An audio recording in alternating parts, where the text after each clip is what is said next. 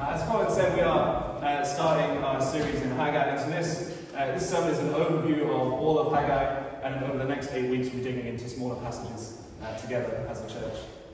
It's a day, I don't know, well, earlier in the week, the thought of starting Haggai was not that exciting, but now that I've got to spend time with it, I actually really love it. It's kind of like the first day of the school year, or the first day of the new football season. You get really excited. It'll be quite similar to seasons or school years gone before, of course, but there's something exciting about getting to come to something new. Now, as we go through Haggai, we're going to see a lot of things that we'll see in pretty much any other book of the Bible. We will see who God is, what he is like, and we will see what he calls his people to. We will see the effects of sin, of rebellion against God. We will be pointed, I hope, towards who Jesus is and what he has done, and will be given hope for a future. Now, you can find all those things in any book of the Bible. But getting to go to a new book, it's sort of like getting a slightly different angle on a beautiful diamond. If Christ is this beautiful diamond, when we go to any book of the Bible, we see a slightly different angle to see how wonderful and how glorious he is. And so for this week and in 8 weeks going forwards, I really hope we see how wonderful Jesus is. I really hope that we'll hear God speak to us as he spoke to the people through Haggai. For this overview sermon, we're going to go through, it'll be a little different to a normal sermon. So it's going to be a little while until I read the passage, and the passage will just be the whole of Haggai for today. The future passages will just be like 3 or 4 verses. And we're going to ask 5 big questions.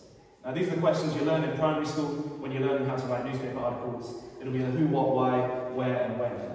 It'll be slightly different order. First, we're going to ask why. Why does the book of Haggai exist?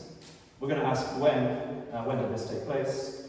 Who is Haggai, and who are the people that he is writing to? We'll ask what, and at that point we'll come to read our passage, and we'll highlight a few things that stand out across the whole of the book. And then we'll end with where. Not just a where does this take place, that's quite simple, but we'll ask the question, where is Christ in Haggai? And I'll point out a few things. Pretty much everything that I will say today will go into a lot more depth in as the series goes on. This is, as I said, just an overview of Haggai. So that first question, why? Why is there a book of Haggai? Why did God feel the need to speak to his people through Haggai? If you actually have a Bible, if you could open it to Haggai, and we won't read it all yet, but I'll point out some things as we go. And the clue to why Haggai exists is in chapter 1, verses 7 and 8. Thus says the Lord of hosts, consider your ways. Go up to the hills and bring woods and build the house, that I may take pleasure in it, and that I may be glorified, says the Lord. In there he gives us the purpose of why he is calling the people to build the house, that he may take pleasure in it, and that he may be glorified. That is, if you take a big zoom out, that is the reason that God spoke to Haggai. That he would be pleased, and that he would be glorified. Now, if you're then to zoom in, the reason that God does not feel pleased and is not being glorified, well, there are 2 reasons. The first is that the mission of God's people has completely stopped. As they have just come out of exile, and they have returned to their land, and they are told to build the house of the Lord. They are to rebuild the temple that had been destroyed. Now, the temple, and right throughout the passage, it will be called the house of the Lord, where God would dwell. Yet for years now, they have paused their work. You will have seen in verse 2, the Lord says, that the people say, the time has not yet come to rebuild the house of the Lord. What the people had done is they had forgotten to build the house of the Lord, and instead they had just built their own houses, panel houses, it calls them. They had been freed from exile by God, and yet they have already forgotten him. The priority has not been at all on him and his glory and his pleasure, but solely on their own. So God is displeased. God is not glorified. The other reason that God is not pleased or glorified is because of who the people of Israel hold up as their ultimate authority. Now in Haggai, the reason that we are told that they stopped building was because they focused on themselves and forgot God. Ezra actually gives us some more clues as to why the building stopped. And so back in Ezra chapter 4, King Artaxerxes, he sends a letter demanding that they stop building, that they put down all their tools and stop. And now Artaxerxes, incredibly powerful, of course, quite formidable. And so the people, whose Lord is God, reject what God has told them and follow this other king, putting down their tools. God is not pleased or glorified because they are not honouring him as king. They are honouring another. For us, I think as we come to look at Haggai, if we were to ask the question, well, why should we read Haggai? What are we going to get from it? I think it will probably speak most. It will speak to all of us. But it will speak most to those who have maybe been a Christian for quite a while. And perhaps that passion for the Lord Jesus sometimes runs a little dry. I'd actually like you to take a minute just to reflect. Reflect on your life as a Christian, the ups and the downs, and consider particularly, how has your affection for Jesus grown or waned over the years? Take just a minute.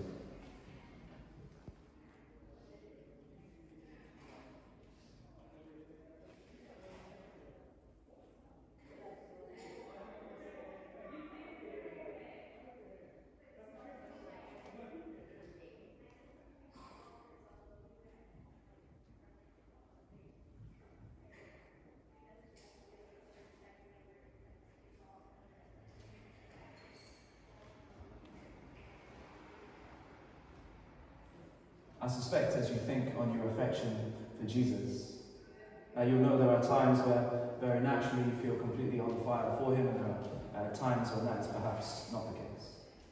For the people of Israel in this moment, their passion for the Lord has waned. They have forgotten him. And so they are encouraged in this book to return to him. And so for us, no matter how strong or how weak your affection for Christ Jesus is at the moment, I hope this book will draw us back to him, that the Lord will speak as he did back then to us to help us return to him. Let's consider this on an individual level and our own affection for Jesus. But I'd also love for us to consider it on a church level. I want us to be encouraged actually as we consider that. As a new church planted only a few years ago, we are a church, and I love getting to come here, that is full of energy and life, and full of passion for what God is doing in and around Kintore. Every single Sunday morning I come here, I leave feeling incredibly encouraged by getting to be a part of this church. All the news and work on the building is so exciting. And yet I'm very excited when I see that it's not just hope for a building, but hope that people who don't know Jesus yet will come to know Jesus, and that building might be a part of it, that our church will grow and be strengthened, and the building will be a part of it, but it'll be the church, the people that grow and are strengthened. We as a church are full of energy, full of passion. And so perhaps Haggai will not be as particularly relevant for us as a church at the moment in terms of passion. But I hope it might be preparation for future years. There may be future years as a church way down the line where the going is a little rougher, when times are tough. But I hope that the Lord will strengthen us through this, that we can help us get through those times. Why is the book of Haggai written? That God may be pleased and glorified, as his people continue the mission that he has called them to, and as they obey him as their king. When is the book of Haggai written? If you read verse 1 of chapter 1, it gives you the answer. In the 2nd year of Darius the king, in the 6th month, on the 1st day of the month. Actually, 4 times throughout the book of Haggai, we get some specific days given, and people have been able to work that out. And so it starts in August 520 BC, is when the book of Haggai starts. The book ends about 4 months later. 520 BC is when some of the first people, Some of the people had returned from exile. Most of the people have been exiled into Babylon. They return in different stages, and some are back here now. If you were here last week, we were in 2 Kings. So 2 Kings was written while the people were in exile, two people who were in exile, but recorded events about 80 years or so before this happened, and before that. These are people who have just returned from exile. Who wrote this, and who did he write to? Well, it was written, we think, by Haggai. He doesn't put his name on it, but there's no reason for anyone else to have written it. And it's written to the people of God who have returned from exile, as we said already. Those are the first three questions, and the second ones will be the what and the where. And just to start with the what, I'm going to read the whole book for us. So it's 38 verses. It will take about 5 minutes or so to read. Please do have it open in front of you so you can follow along as we do this. And as I read it, I would love you to take note of what stands out. There may be a particular verse or two, and that's great, but I'd really love for you to see what stands out as a running theme throughout the book. What do we hear time and time again?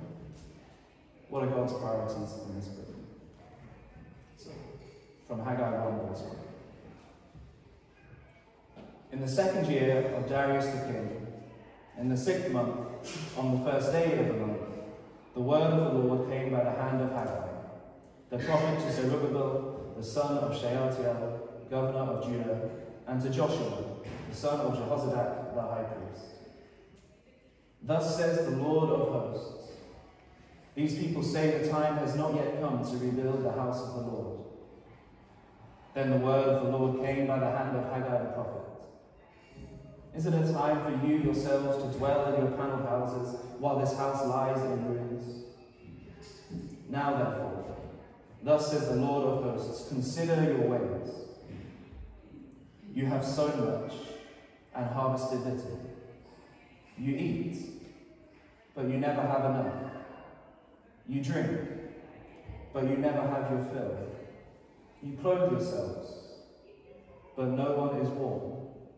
And he who earns wages does so to put them into a bag with holes. Thus says the Lord of hosts, consider your ways. Go up to the hills and bring wood and build a house, that I may take pleasure in it, and that I may be glorified, says the Lord. You looked for much, and behold, it came to little. And when you brought it home, I blew it away. Why, declares the Lord of hosts? Because of my house that lies in ruins, while each of you busies himself with his own house. Therefore the heavens above you have withheld the dew, and the earth has withheld its produce. And I have called for a drought on the land and the hills, on the grain, the new wine, the oil, and what the ground brings forth, on man and beast, and on all their labours. Then Zerubbabel the son of Shealtiel, and Joshua the son of Jehozadak, the high priest, with all the remnant of the people, obeyed the voice of the Lord their God, and the words of Haggai the prophet, as the Lord their God had sent him. And the people feared the Lord. Then Haggai, the messenger of the Lord, spoke to the people with the Lord's message. I am with you, declares the Lord. And the Lord stirred up the spirit of Zerubbabel the son of Shealtiel, governor of Judah, and the spirit of Joshua the son of Jehozadak the high priest, and the spirits of all the remnant of the people. And they came and worked on the house of the Lord of hosts, their God, on the 24th day of the month, in the 6th month, in the 2nd year of Darius the king. In the 7th month, on the 21st day of the month, the word of the Lord came by the hand of Haggai the prophet. Speak now to Zerubbabel the son of Shealtiel, governor of Judah, and to Joshua the son of Jehozadak, the high priest, and to all the remnant of the people, and say, who is left among you who saw this house in its former glory? How do you see it now? Is it not as nothing in your eyes? Yet now be strong, O Zerubbabel, declares the Lord. Be strong, O Joshua, son of Jehozadak the high priest. Be strong, all you people of the land, declares the Lord. Work, for I am with you, declares the Lord of hosts. According to the covenant I made with you when you came out of Egypt, my spirit remains in your midst. Fear not. For thus says the Lord of hosts, yet once more, in a little while, I will shake the heavens and the earth and the sea and the dry land, and I will shake all nations, so the treasures of all nations shall come in, and I will fill this house with glory, says the Lord of hosts. The silver is mine, and the gold is mine, declares the Lord of hosts. The latter glory of this house shall be greater than the former, says the Lord of hosts. And in this place I will give peace, declares the Lord of hosts. On the 24th day of the 9th month, in the 2nd year of Darius, the word of the Lord came by Haggai the prophet. Thus says the Lord of hosts, ask the priests about the Lord. If someone carries holy meat in the fold of his garment and touches with his fold bread or stew or wine or oil or any kind of food, does it become holy? The priest answered and said, no. Then Haggai said, if someone who is unclean by contact with a dead body touches any of these, does it become unclean? The priests answered and said, it does become unclean. Then Haggai answered and said, so it is with this people, and with this nation before me, declares the Lord, and so with every work of their hands, and what they offer there is unclean. Now then, consider from this day onwards, before stone was placed upon stone in the temple of the Lord, how did you fare? When one came to a heap of 20 measures, there were but 10. When one came to the wine vat to draw 50 measures, there were but 20. I struck you in all the products of your toil with blight and with mildew and with hail, yet you did not turn to me, declares the Lord. Consider from this day onward, from the 24th day of the 9th month, since the day that the foundation of the Lord's temple was laid, consider, is the seed yet in the barn? Indeed, the vine, the fig tree, the pomegranate, and the olive tree have yielded nothing. But from this day on, I will bless you. The word of the Lord came a second time to Haggai on the 24th day of the month. Speak to Zerubbabel, governor of Judah, saying, I am about to shake the heavens and the earth, and to overthrow the throne of kingdoms. I am about to destroy the strength of the kingdoms of the nations, and overthrow the chariots and their riders. And the horses and their riders shall go down, every one by the sword of his brother. On that day, declares the Lord of hosts, I will take you, O Zerubbabel, my servant, the son of Shealtiel, declares the Lord, and make you like a signet ring. For I have chosen you, declares the Lord of hosts. Amen. I wonder what did stand out to you as you heard that. One of the things for me is how often they decide to say the complicated names. I feel like he's named them about 6 or 7 times, and once would have been enough for English readers. But there are 3 really important and precious things that stand out for me in this passage that I want us to highlight. Because these will come up time and time again as we go through Haggai. There are, of course, more, but here are 3. The first is the preciousness of the Word of God. The second is identifying God as the Lord of hosts. The third is the Lord's presence with his people. And so we'll take each of those in turn. The first then, the preciousness of the Word. If you were to just glance again at the first few verses of chapter 1, time and time again you will hear the phrase something like, thus says the Lord, or thus says the Lord of hosts. Time and time again, the Lord speaks. Consider for a moment, where would they be if the Lord did not speak to them? Well, they would have just continued as they were. The temple would have lay in ruins, their houses would have been lovely and beautiful, but the house of the Lord would be nowhere. Without the word of God, his people would struggle. His people would achieve nothing. Consider us as a church or as individual Christians. If it was not for the Lord speaking to us, where would we be? If we were not a church that held on to the word of God, where would we be? If you were to head into town and walk along pretty much any street in the centre of town, you will probably find a building that used to be a church, a place where people worship God, that is now something quite the opposite. And it's actually one of the saddest sights to see. And there are lots of reasons why churches, faithful and unfaithful churches, close. But it is also true that a church that loses sight of God's word, that loses the preciousness of God's word, will not prosper. And it will fail. And Aberdeen and Aberdeenshire and Scotland, so much of our church landscape is a testament to that. That if you reject the word of God, you will fail. And for the people that Haggai is speaking to, it was not just that they had failed previously to listen to God, but that they had chosen another to listen to instead.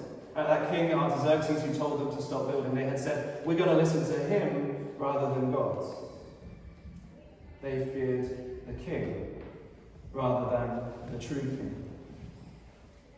And so it can be with us, that we would be afraid, and so we would just listen to the voices that shout loudest, even when they go against, and so obviously against, what God has said.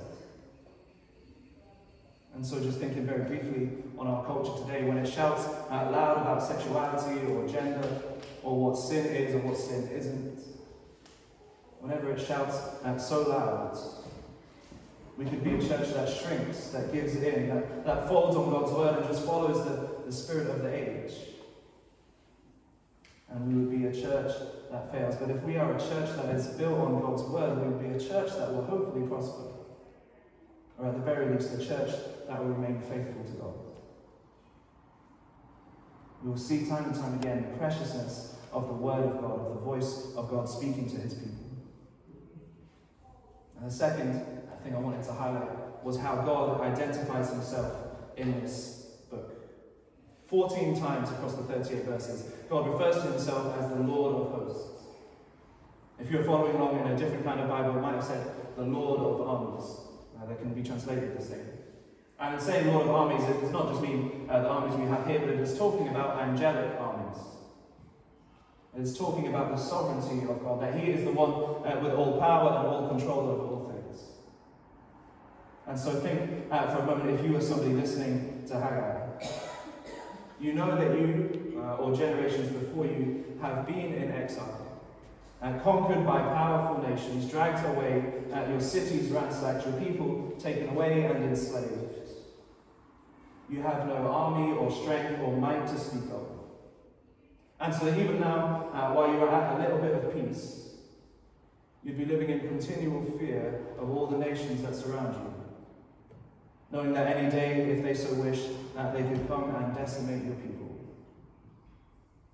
You'd be living in fear. And so the Lord identifies himself as the Lord of hosts, so that people who are afraid can take comfort in the fact that the Lord is sovereign over all things and all people. The most powerful armies of the world are like a grain of sand in a huge beach compared to the sovereignty and the power of the Lord of armies. And so if you today are a person living in fear, whatever it may be, see that the Lord is the Lord of hosts. See that the Lord is the one who commands all of heaven's armies. The Lord who is the one who is sovereign over all things. Find comfort in who he is. The third thing for us to see is the Lord's presence with his people. Now look very quickly at verse 13 of chapter 1.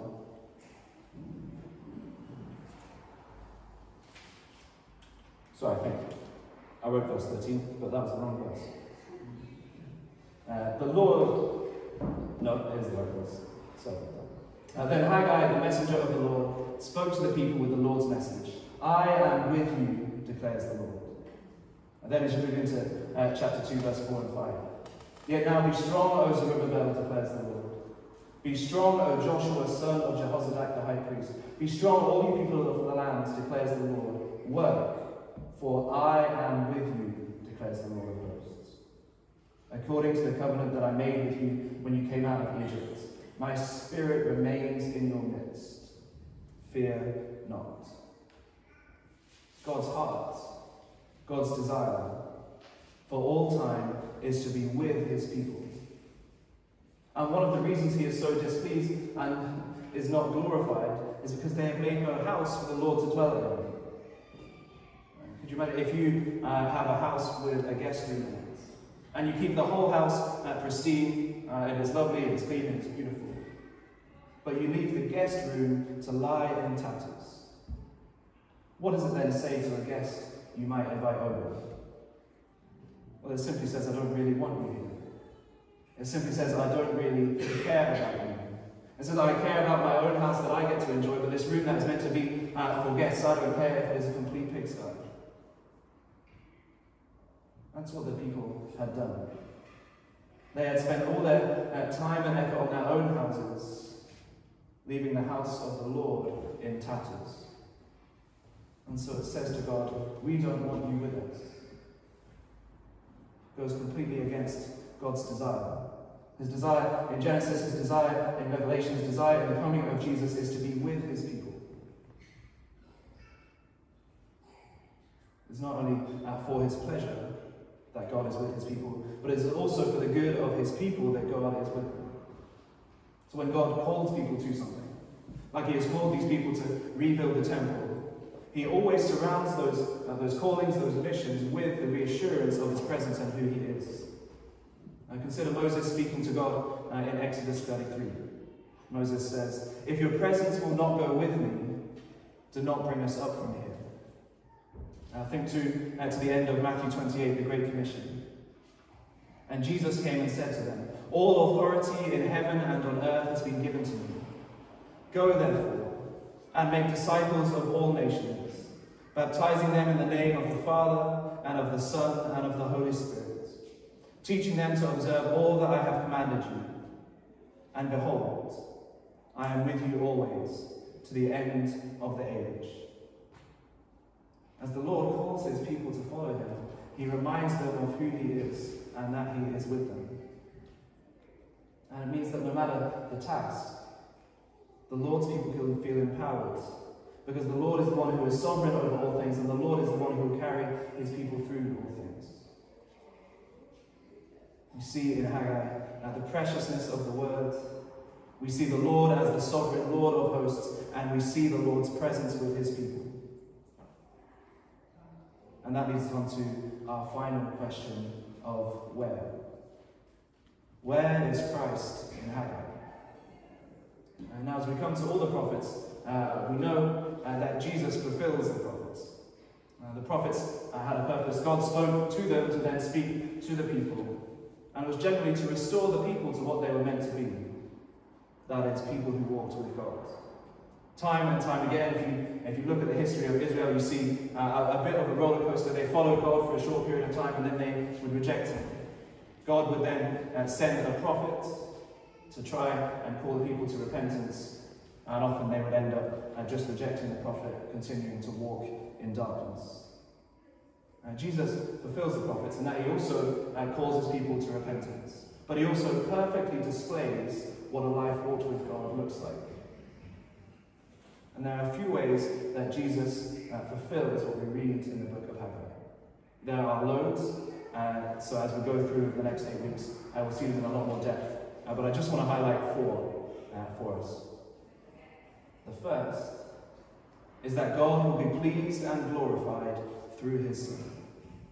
I said that God's pleasure and glory is the reason behind the book of Haggai. That is why it exists. And God's pleasure and glory are right up there as the top of God's priorities. And God is pleased and glorified through his Son. Consider the words spoken at Jesus' baptism. The Lord God says, "This is my Son, with whom I am well pleased." And consider the end of Jesus' life as he goes to the cross. And consider how that is prophesied in Isaiah 53. Yet it was the will of the Lord, and most translations will say, it pleased the Lord to crush him. He has put him to grief. When his soul makes an offering for guilt, he shall see his offspring, he shall prolong his days. The will of the Lord shall prosper in his hand. God is pleased and glorified through the death of his Son on the cross. Because in that God's people are saved. In that God's desire to be with his people comes to fruition. As the temple, as it was in that day, as the curtain in the temple is torn in two, as Jesus dies, the Lord who wants to be with his people invites his people in to be with him. God is pleased to crush his Son for the sake of the people that he loves. God is also glorified for the death of his Son, because God is glorified when God is seen. If you were to study a person, if you were able to see every thought that they had, everything they ever did, you would quickly realize that that person is probably not that special. That they say and think some pretty horrible things. The more you see a person, the more you see flaws. But with God, it is the opposite. As we peel back the layers on God, we will never see any weakness or anything that would make us go, ugh. We just see how wonderful he is. God is glorified as he is seen. And as the cross is seen, as the scene of the cross is seen, we see God display his glory. We see his love on display as Jesus Christ dies for sinners. We see his justice as sin is paid. We see his wrath poured out. We see his mercy given to us. As we look at the cross, we see the glory of God as Jesus dies for his people. God is pleased and glorified through his Son, Jesus.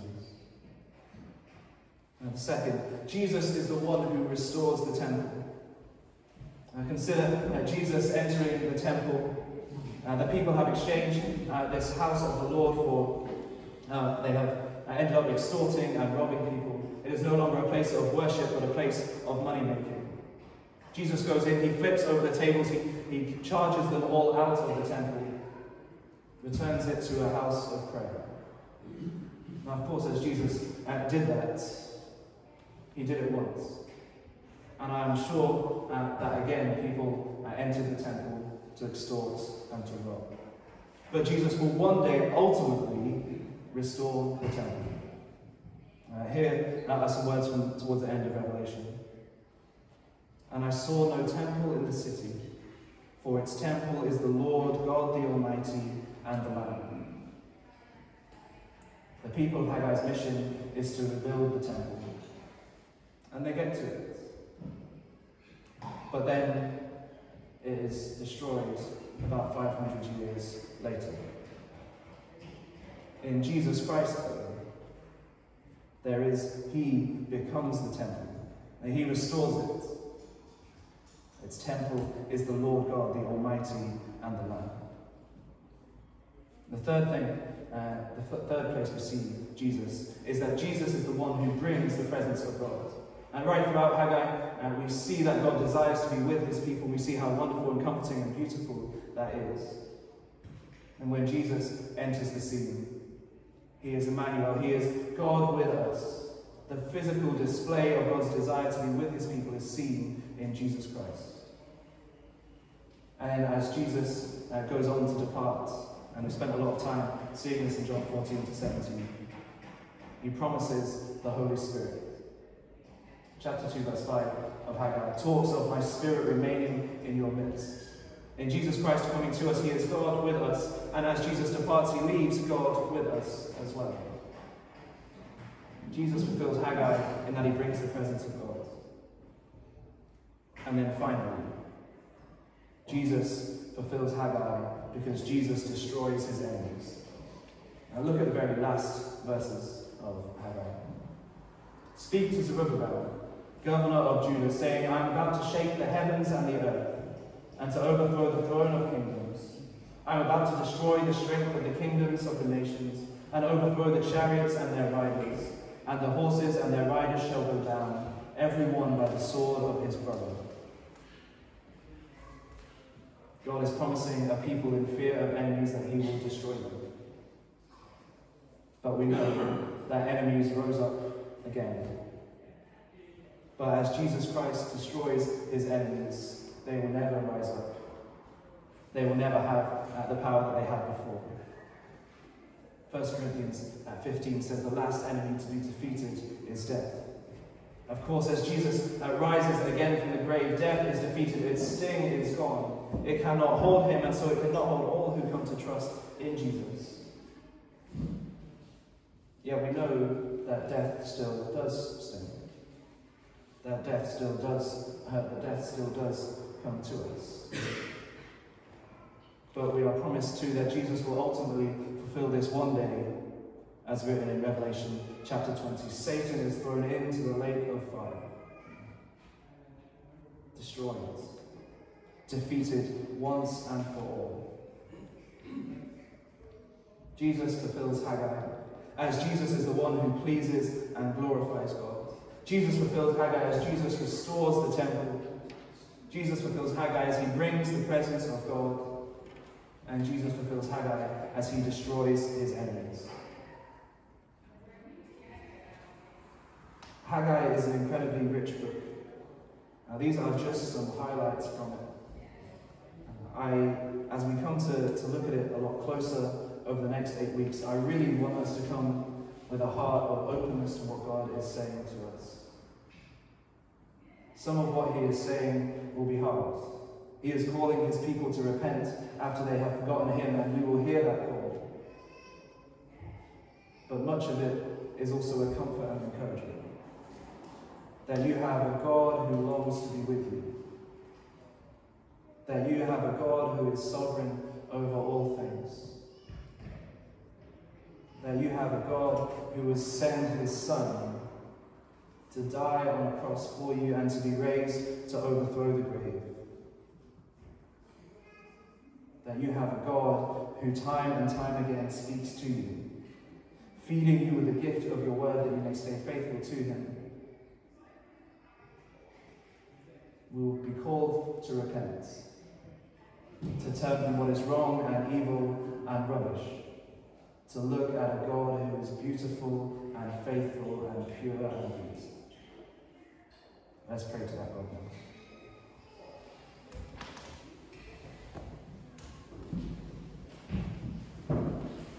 Father, we thank you that you are a God who longs to speak to us.